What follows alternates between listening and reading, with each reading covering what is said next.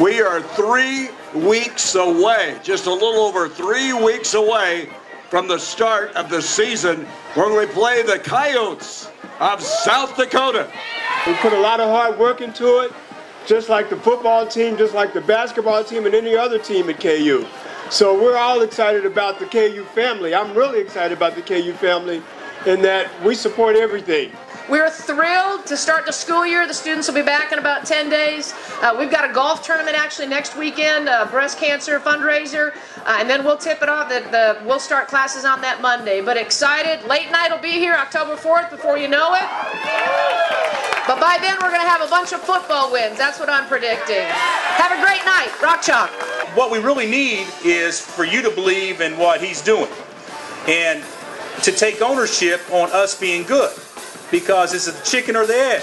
Are you going to wait to see if we're good and then come out? Or are you going to come out to support us, give us the best chance of being good early?